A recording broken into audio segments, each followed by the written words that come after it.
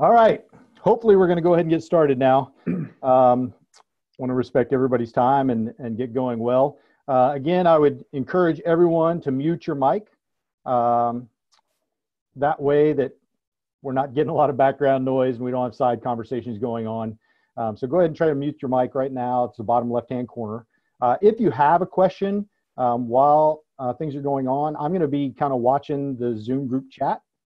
So you can post your questions up there and we'll pick some of those questions out and ask those along the way as well. So feel free to do that. And then I may just have you ask it. If the group stays small enough, we had like 85 people register. And this group that we have right now is pretty manageable. So if the group stays about this size, I may just call you out and ask you to go ahead and ask your question and comment on what it is that you wanted to say. We are glad that you've joined us. We want to build a conversation here. That's what Steve and I have wanted from the very beginning. So we're going to try to do that here if this group stays about this size. But if it gets larger, we'll adjust and see what we need to do. One of the things that you will be able to do is between times, you can head over to Facebook and go to the Discipleship Cohort. You should be able to search for Online Discipleship Cohort and then CWC in parentheses, and you should be able to find that. You'll have to request to join, but if your name is on the list for the cohort, I'll go ahead and include you. You can ask questions there. You can have discussion with each other there. That's a good way to even help each other out in that forum, and I'll be engaging in that as well, just kind of following up on some of the things we're talking about over the coming weeks. Right now, we've got planned for about 4 meetings. And those, I think, were in the registration. I guess I didn't look at it that closely. That's my fault. But we've got 4 scheduled right now. And I can probably send those out to you if you don't know what those are already after we're done here. One of the things I want to do is just kind of pray for us before we get started. And then I'm going to ask Steve a question to kind of get us started. My name's Eric Crisp. I'm the discipleship pastor at College Wesleyan Church, if you didn't know that already. Pastor Steve, Dr. Steve Deneff is our senior pastor here at College Wesleyan. And we're looking forward to this time together. So we're glad that you're here. Let's pray together to get going. Let's listen for the Spirit for just a minute. Father, Son, and Holy Spirit, we are so thankful that we have the opportunity to gather together and to engage in a conversation about making disciples. Father, we know that if we're here, we believe that making more and better disciples is crucial to your mission in the world. So God, I pray that we would seek your Spirit, that we would hear from you, that we would help each other grow and develop into who you have called us and created us to be. So bless this time, and we pray all this in Jesus' name. Amen. All right. Well, we're going to let Steve talk for a few minutes first. And what I kind of want him to talk a little bit about is just kind of the importance of defining the target in discipleship. A lot of times we participate in discipleship and we just do things that we've always done. But I want Steve to talk just for a few minutes about defining the target for discipleship. So, Steve? Yeah, thanks, Eric. When I started in ministry 36 years ago, the first thing I did was to try to win as many people to Christ as I could. I'd win 5, 6, 7 people a week to Christ. But I noticed that they weren't staying in the church. They weren't even attaching to the church. They weren't in their Bibles alone. They weren't connecting with other Christians. I just didn't see the signs of life. So even though they had followed all the steps, they weren't growing. And so I knew almost immediately that we had to develop something to disciple these people and bring them along, because most of them, not all of them, but most of them were very intentional and very serious about the commitment that they made to Christ initially. They just didn't know what to do next. They would have done it if I would have had a plan, but I didn't have a plan. So the first mistake I made was to just start trying to outline a program that would take people from their first few days in Christ to become mature Christians. That was a mistake because I didn't start at the end. What I've learned since that is most important is in order to know where I'm going to take somebody spiritually, I have to have a target in mind.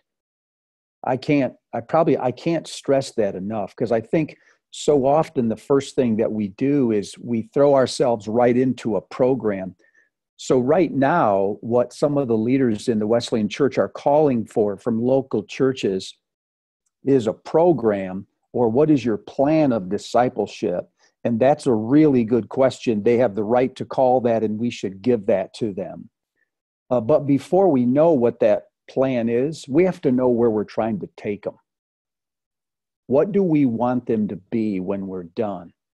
Once we have clearly defined that, then we can back up and start outlining what are the milestones from their first few days in Christ to that final point. So often we'll just say, well, my goal is to make them a fully devoted follower of Christ.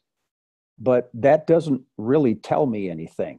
What do we mean by a fully devoted follower of Christ?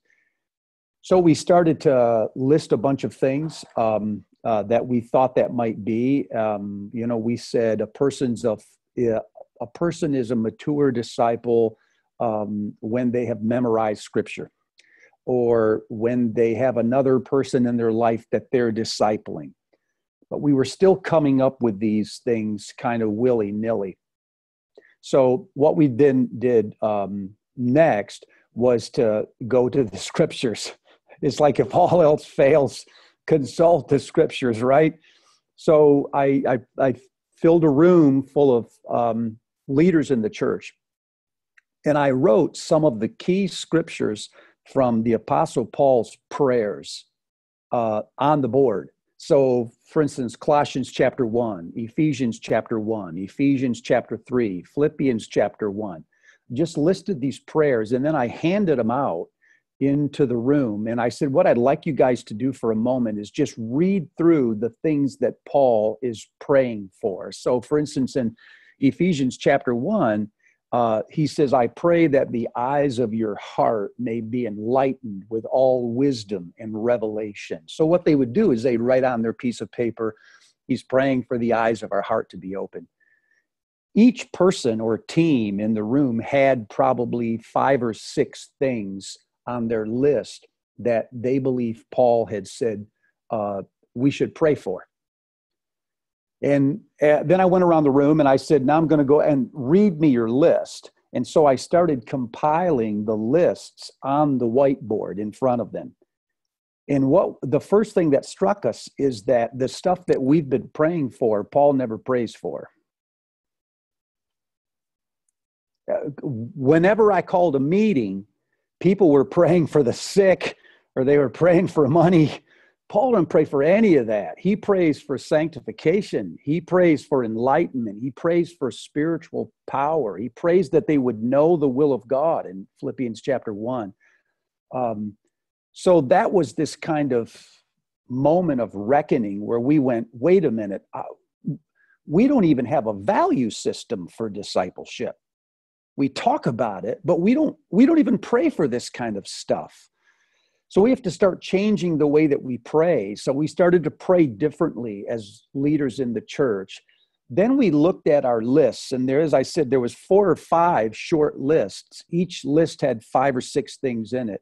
And I said, can we find common denominators? Because it seems like there's some things that Paul prayed for in Philippians 1 that he also prayed for in Ephesians 3, that he also prayed for in Colossians chapter 1. We started overlapping those 5 or 6 lists. And what we did was distill that list of Paul's prayers into just a handful of things that he said were spiritual maturity. And none of the things on our first list, they memorized scripture, they were trying to disciple someone else, was actually in that list of things that Paul said he was praying for. Now, it doesn't mean they couldn't be on our list. It just meant that wasn't on Paul's list. So as far as defining a spiritually mature person, then we started to have a target that was more informed by Scripture and less informed by my own impulses or my own convictions. So now the list with such things, is that I'm trying to create someone who knows and does the will of God. They actively listen to what God's voice is saying to them, and they look for ways to obey him. He says in Ephesians 5, find out what pleases the Lord. So that's one of the things on the list. I'm looking for somebody that has spiritual power, whose faith moves things. When they pray, something happens as a result of that. Their words don't fall to the ground. Things of that sort. But the principle here was trying to pull the leaders in the church together and help me define what we believe a fully devoted follower of Christ is, and let the Scriptures be one of the main voices that speaks into that. I'll stop talking for now, Eric. Yeah, does anybody have any pushback or question regarding what Steve just talked about there?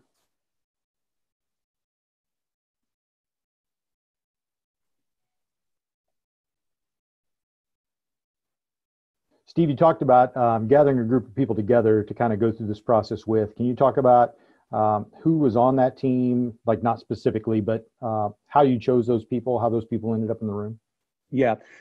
First, I went to the church board. Not everybody on the church board knew that when they got elected, they were signing up for stuff like this. They thought they were signing up to be a board of administration. I didn't need administrators. I needed elders, I needed spiritual guides. So I went to the church board first and just said, I'm looking for a couple of you to join with me on this. Then I went to a couple of people in the congregation that I thought had vibrant walks with Jesus Christ. I said, clearly there's something alive in you. You love the Scripture. You love other people. Can I get you to sit on this team with me? I think it was maybe 6 or 8 people in that initial group.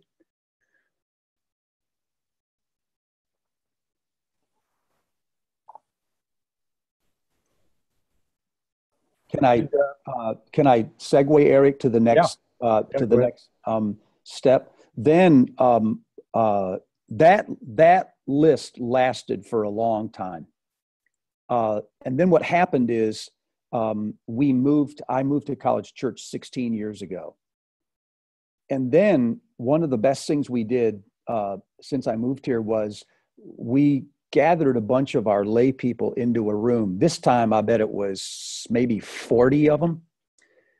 It was, again, people whose spiritual lives we knew were vibrant. They were walking with Christ. They were in love with the world and with God. And we put them into a room, put them into round tables, maybe about 5 or 6 at a table. And we said, we'd like you to go back to a time in your life when you were, maybe you weren't a Christian, and then you found Christ, and that was a big turning point for you. Or maybe you grew up in the church and you just kind of grew up born again. You didn't know it, but you were. But there was a moment in your life with Christ where everything turned for you. Your spiritual life suddenly elevated. And can you find that time in your life when that happened, and then turn to the table that you're sitting at and tell them your story? So for about 20 minutes, people just turned and had a dialogue in round tables about really important spiritual turning points in their lives. After they did that, we then said, we'd kind of like to collect the greatest hits here. We'd like to hear some of the best stories in the room. Talk to us. So we started having people speak up and tell the entire class their story. They didn't know this, but what we were looking for was common denominators. We think every time God transforms a person, he makes an original, not a duplicate. But there are patterns to the movement or the work of God. And so we were looking for those patterns. What are the things that trigger those growth spurts? What kinds of changes are taking place? Do they fall into categories? Who were the people that were around them that were significant in their lives when that spiritual awakening occurred?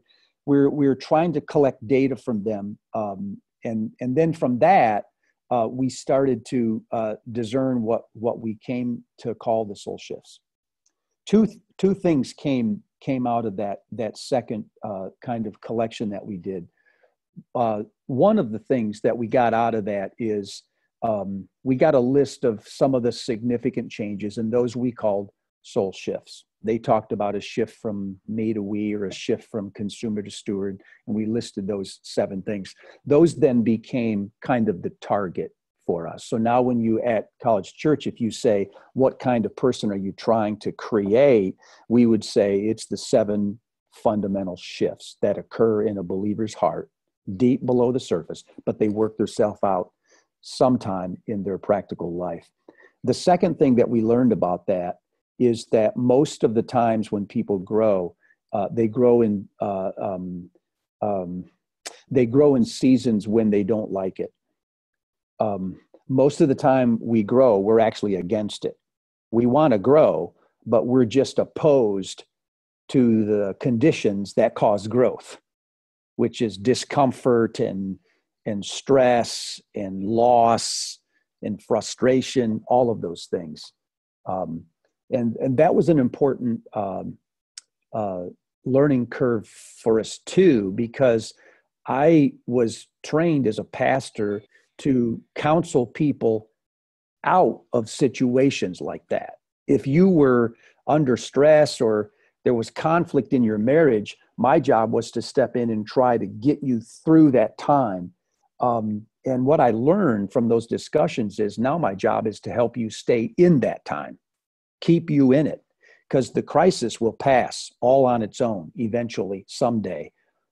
The question is, what will it have done to you or in you while you were in it? That was the question. So it started to change the way that we did spiritual formation, especially around those critical times. And we've come to call those fault lines. Steve, can you talk a little bit about what that means to keep someone in it during those fault line times? Yeah, I'm spending more intensity. I should say it's more time intense. Instead of spending, instead of seeing like 5 or 6 people in a week, I'll see one person for 5 or 6 weeks. You tend to focus on that person's life. It means that I don't offer solutions.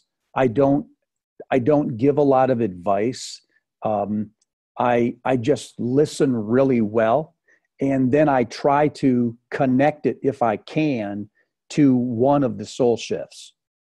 So if someone is in the middle of a marriage crisis and as they explain what's happening, instead of giving them advice on how to resolve conflict, I start talking to the person themselves about, marriage is a really good time to think about me to you. Most of the time when we marry, we try to get the other person interested in our lives. That's why we married them.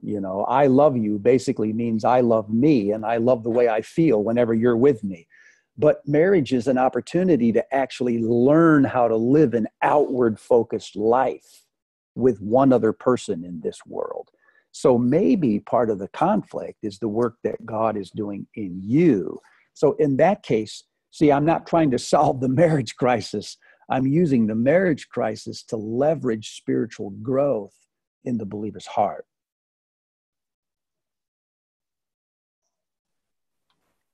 What kind of questions do you have? What's popping out?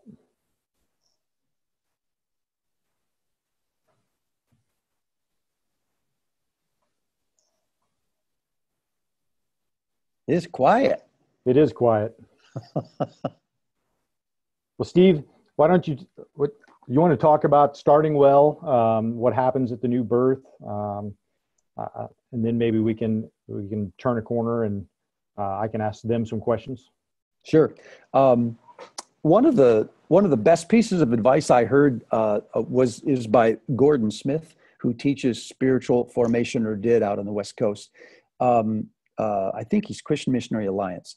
And what Smith said was, he said, in any discipleship process, there's three things that we have to pay attention to. The first one is we have to define the target. If we don't know what specifically we're trying to produce, then any discipleship program will take us there because we don't know where we're going. The second thing he said is we have to define the launch.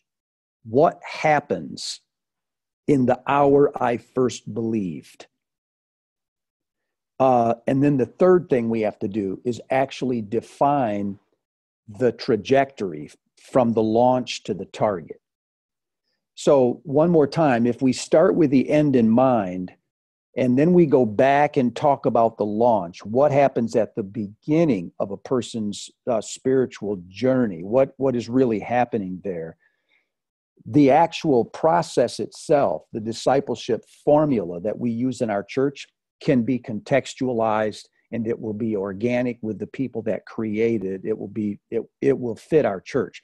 But I think so often when programs fail, it's because we don't know exactly what we're trying to produce, and we don't really know the raw material that we're working with. And so the formula becomes clumsy and it just becomes too much structure. That meant that we had to pay attention to those first few critical hours when a person comes to Christ. And in our church, it helps us to keep that in the language of life. I think one of the concerns I have for salvation as we talk about it today is that we speak of it as if it were a transaction. In exchange for repentance, I am given the forgiveness of sins. Well, there's everything in the world wrong with that. It reduces the gospel to the simple forgiveness of sins, which is far too small of a gospel. And it explains why when people feel their sins are forgiven, they sit in the church and never move again because they've got the gospel. And it also presumes that the purpose of repentance is to get something back in exchange, like the forgiveness of sins. So it becomes purely transactional, and it doesn't give us a catalyst for moving that spiritual life. There's no engine in that person at all. So it helps us to put conversion in the language of life rather than in the language of forgiveness. And say when a person is in Christ, the life of God has been transmitted into that person's heart. There is new life inside of them. And the purpose of spiritual formation then is to come around that life and to create the environment where that life can grow. So we talk about what are the signs of life. I don't think we can assume that everyone who prays a prayer and asks Jesus into their heart is necessarily a Christian. What Paul said in Romans chapter 8 is, if anyone does not have the Spirit of Christ, he is none of his. Paul does not say, if anyone doesn't pray this prayer. He says, the sign of life is that we have the Spirit of Christ inside of us. That's organic. So now we're looking for signs or symptoms that the Holy Spirit has in fact transmitted his life into that new believer? What are the signs of life? So we go then back to the scripture. We go to John chapter 17. We go to Galatians chapter 5 and 6. Go to Ephesians chapter 4, Philippians chapter 2. And 1 John chapter 2 and 3. And we put the scripture to work again. And by reading these scripture passages say, what does the Bible say happens when the Holy Spirit enters a person's life? That's what we're looking for. And until we know that a person has genuinely been infused with the life of God, we don't begin the discipleship process. It's more of a pre-discipleship process, which is continuing to immerse them in healthy groups, putting them inside the body, giving them access to the people, to the messages, and to the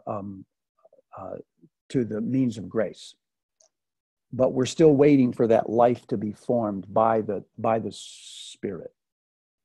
So I think it's sorry to like beat that horse so long, but it's I really want to see our church steer away from this transactional thing, because I just think it has created too many stillborn children. Chris, go ahead. Steve, thank you for that. I live north of Traverse City, Michigan, in a very entrenched, what was a Dutch Reformed community. Uh-huh. It's a bedroom community now, but we have one of the things my heart aches over is we have a lot of that transactional belief system. So our church is working very diligently, have been for the last couple of years, on discipleship. How do you, especially people who have been entrenched in that transactional mindset, how do you help them? How do you help them recognize the signs of life that they have and move with that? Because, for so many of our folks who have come from non-Wesleyan backgrounds, the whole idea that, they know Jesus and love Jesus, that's good enough. And I don't really need to go to a small group. I don't need to be in a class. I come to worship. That's enough for me. Mm-hmm. See, that's how I see that transactional aspect coming true in my own context. And I've been here 21 years, privileged to pastor this church in this small community, but it is the thing that I kind of beat my head against the wall. Mm-hmm. And we are trying to move that forward. How do you have any suggestions of how you help develop this whole idea that it is related to life, not just forgiveness of sin? Yeah, there's a couple of things. If you come from a Reformed area, they move along the lines of a profession of faith. I have good friends that pastor Christian Reformed churches, one in Michigan and then one out in the west coast. And the way that people they come to faith often in the Reformed church is they are baptized as infants, and then they follow the catechetical process. And then after they're confirmed, there's this moment where they make a public profession of faith, and that's equivalent to conversion. So I agree. That's kind of the stalwart tradition that you're up against. There's a couple of things that I think that might affect that, Chris. One is here in our pulpit, I preach on those signs of life consistently, and just flat say, if a person has the Spirit of God in them, then he has a natural love of God for God's own sake, not for himself, not for what God can do for you. I'm attracted to God because God is just flat attractive. And the way that I express that is in public worship. I don't just show up. My heart and my soul is in. It's those kind of. So I preach on that consistently. But I think the best way to do that, Chris, would be to find 2 or 3 people, not more than that, and pull them aside and ask if people that you think are sensitive and the soil in their life is fertile. And if you could pull them aside and meet with them either every week or every other week and say, can we just get together for breakfast and read through some portions of scripture and digest this together, me and you, to see what we think the Spirit of God is saying to us. Then I think what that does is it creates a small group of living cells within a body that is full of structure. But the life is not in the structure. The life is in the members who are alive. So I would pull a few off to the side and start developing a critical mass. You'll still have to pastor the church. I had to do that too. Call on everybody else who just came Sunday morning and they weren't really going to go anywhere. But I was meeting on the side, breakfast on Tuesday, Thursday nights with a guy to go make calls, and in the car, you're driving from house to house, and I'm getting a chance to open my life to him and him to me. And it was in those one-on-one relationships, actually, that healthy cells were formed. I'm going to jump in on that, Steve. There's some conversation going on in the chat room about kind of like motivation, right? And I think you're touching on it there. I think some of that goes back to, we have to start, like you said, with some smaller groups of people, model and participate in discipleship with them, with the intention of being that we're all going to also separate and invest in discipling other people, right? I think that's where our process can get stagnant sometimes, is that we're constantly receiving discipleship, but never do we turn and begin to make more disciples, right? Like we've had conversation here about a lot lately, disciples reproduce. Disciples make more disciples. So if I'm going to be a disciple, that means I'm also going to disciple others. There's this idea that discipleship is a program or it's a process. So what I have to do in that model is to say, as a pastor, I have to design a program that will disciple my people to be mature followers. This is a North American concept, and it's not producing what we want it to produce.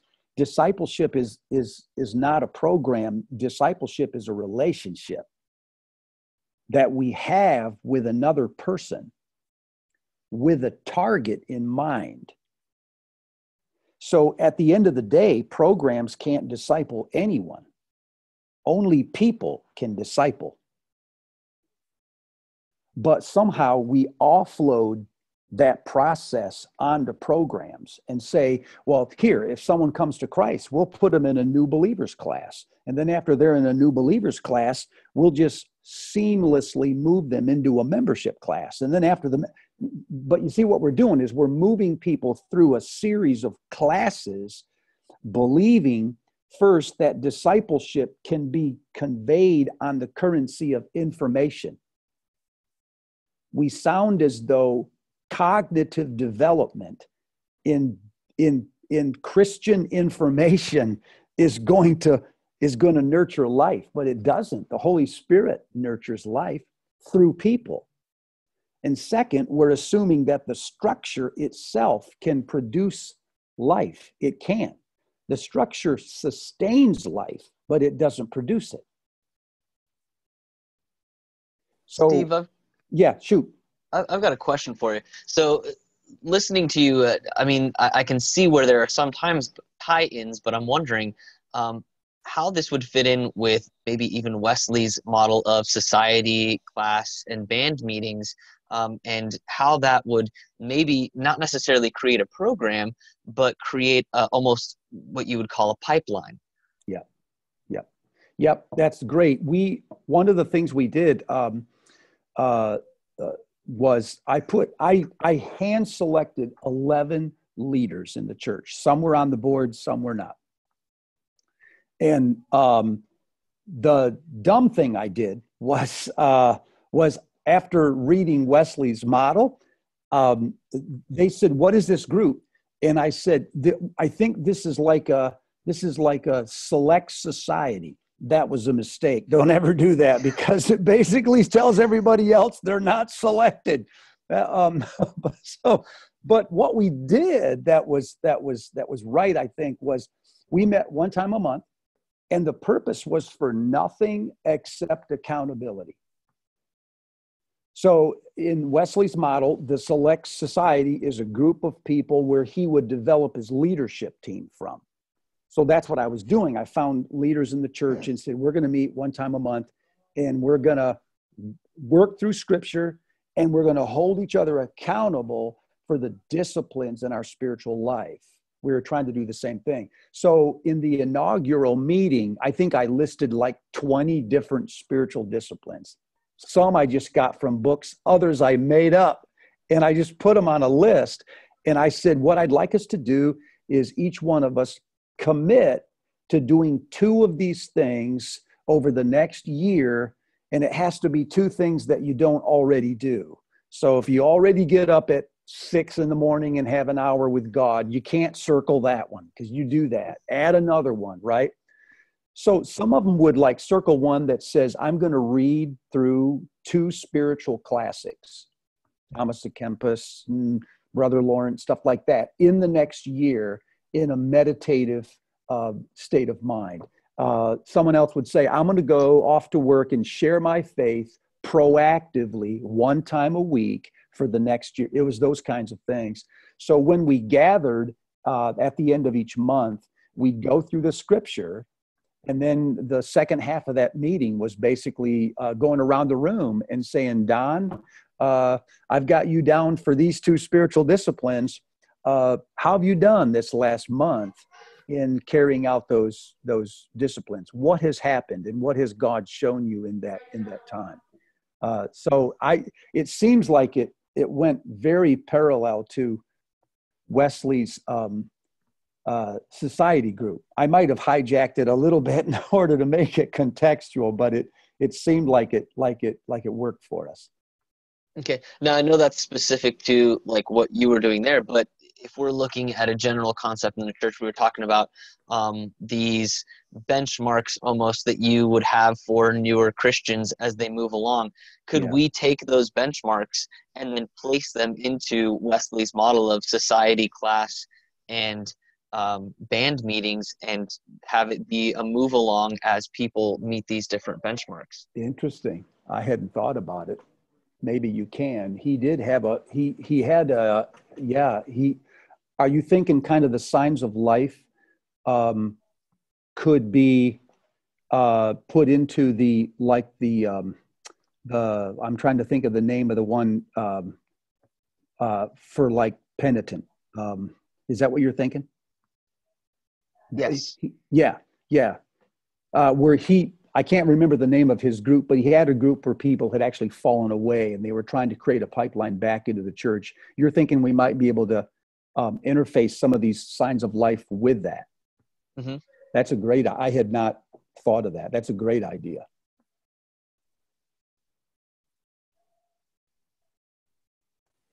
One of the things kind of related to that is we're intentionally beginning in our one of the things we have to realize is that what Steve is talking about here requires the willingness to start small. This isn't something you can just roll out among a massive group of people and then say it's fixed and everything moves forward, right? It's got to start small and it has to multiply.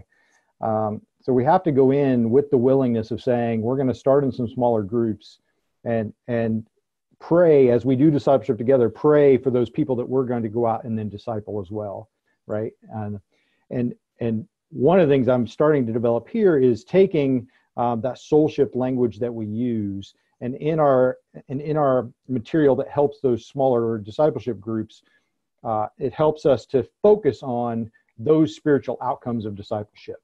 Does that make sense? So when we start talking about moving from sheep to shepherd or from me to we, our questions that we interact with in our discipleship groups are based on that language. So while we're all meeting in separate small discipleship groups, we're all speaking the same language and we're all pointed in the same direction. And that kind of comes from building on Wesley's questions that they used every week, right? Mm-hmm. It's kind of that it's structured, but it has freedom as well within the smaller group. I just want to stress, Eric, what you're saying. I want to reiterate that. I think if I were to go back into the church I started in, I wouldn't tell anybody I was doing this. I wouldn't necessarily preach on it. I wouldn't try to make a big splash. I wouldn't design a fancy program. I would find 2 or 3 guys that I met with every month, and I would pour into those 2 or 3 guys. And then at the end of a year or 2, when I felt they were developed closer to the target that I had designed, then I would start to release them, each one of them, to find a couple more, not more than that, on their own. So it would be a slow and mostly invisible process for the first few years. But then I think there's a tipping point in the life of any organization where the little pocket of life that we've started starts to gain critical mass. And as that critical mass then gets moved into key positions within that church, the climate of the church begins to change. That can't happen though first. And a program can't do that. It has to be transmitted one-on-one, and it has to be life that we're transmitting, not information. Steve, can I ask a question? Why you keep going back to this idea of meeting once a month? Is there a specific reason for once a month and not more often? Yeah, well, no, just in my case, it was schedule. When I met with guys one-on-one, I met once a week. I met every Tuesday for like Bible study time. And again, all we did on that was just this week, we're going to read through this chapter or 2 of the Bible slowly every morning and let those words wash over us. And as anything comes to mind, why did Jesus say that? Why didn't he answer the question? Things like that. We jotted those questions down, me and them. And then when we got together, we would air those questions and talk through them. The formative component in that is that it trained us to think about the mind of Christ. The question really wasn't, what did Jesus do? The question was, why did he do that? Why on earth did he act like that and not some other way? Why did he say that and not something that I would say? So it starts to point out the differences between his mind and mine. That was hugely formative. That was every Tuesday morning. Then on Thursday night, I would meet with a couple of guys and we would go make calls. And that was more practical ministry. Like we always had a list of 3 or 4 places that we had to go. And then going in and out of those homes provided almost rich, fresh material for us to get back in the car and dialogue on what just happened back there while we were on our way to see the next person. So you're talking about almost, I'm going to use mental, but like a thinking process in going through the scripture, and then an applicable process in going to go visit and do things, so that you were teaching both aspects. Yep.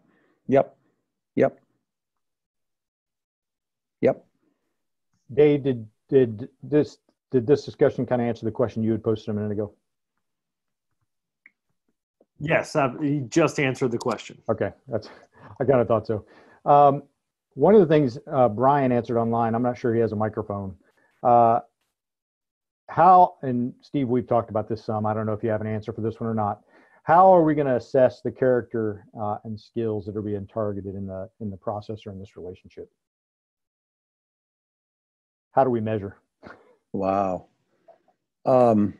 Yeah, I don't think we do this well enough here, you guys, but what we maybe a preface comment is ultimately what gets measured gets done.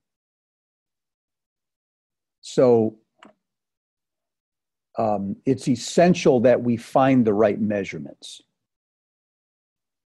And so what we're trying to establish now in our church, and we're not there yet, we're still in process, is using the 7 soul shifts.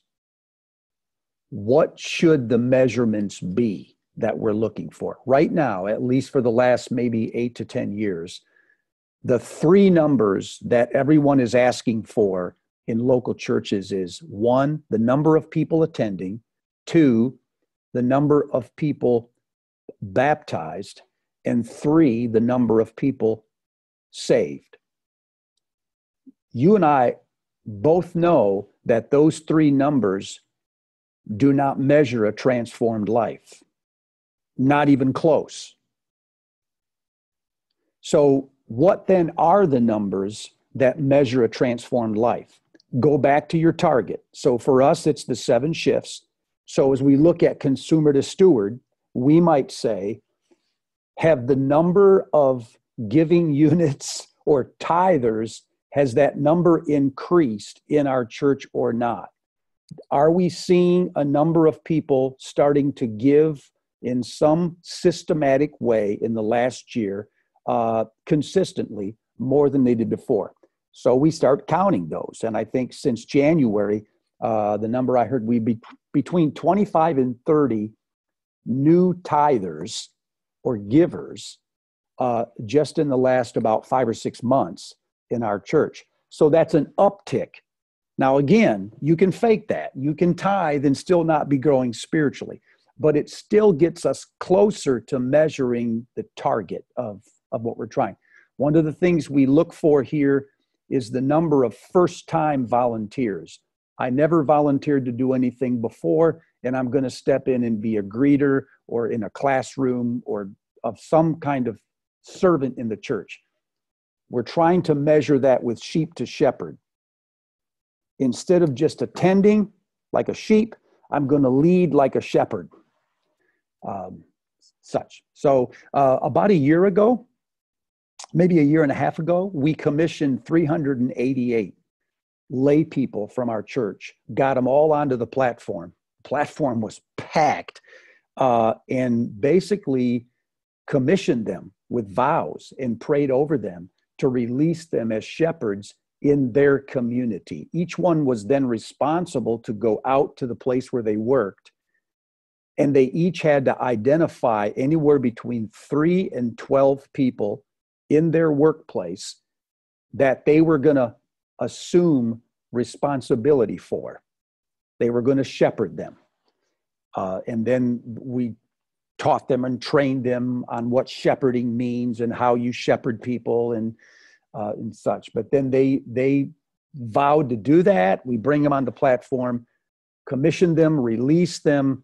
That's an important number for us now because it helps us measure one of the shifts. But we have a long way to go.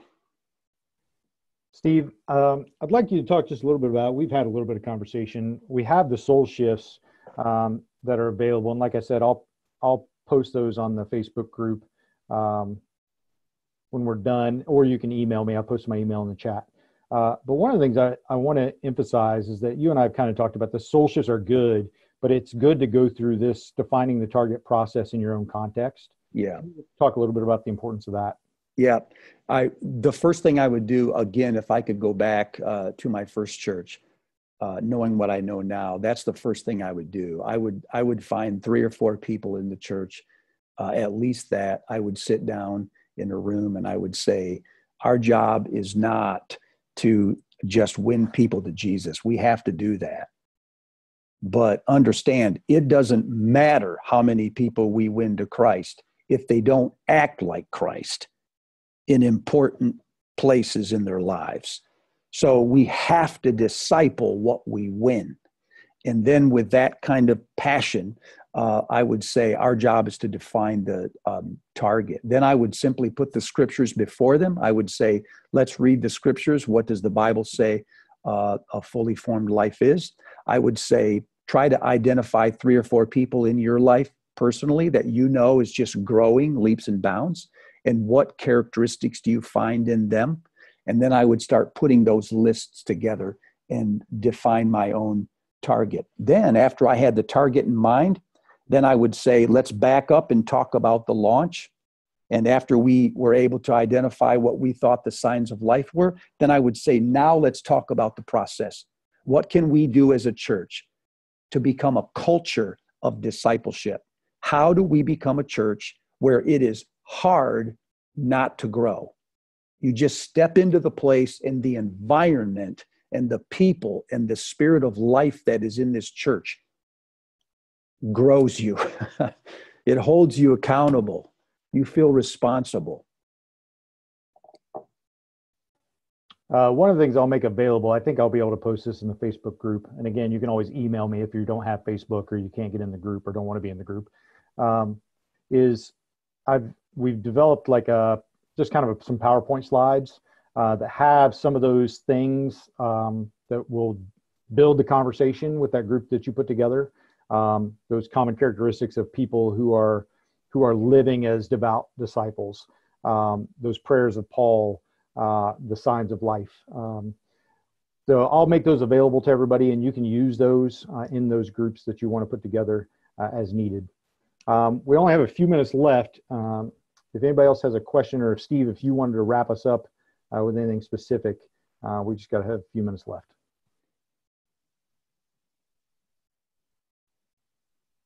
Yeah, I have a question. In our church, we have 2 values that are very important. One is people self-feeding themselves the Bible. Yep. And the other one is really following the Holy Spirit and letting the Holy Spirit guide. Could you tell us how those fit in your what you're doing and such? Yeah. First of all, those are really, really great core values. I want to affirm both of those. I think you can build strong disciples on those. To the first one, what we've done here in the last few years is we create a little booklet that we distribute alongside sermon series that I preach.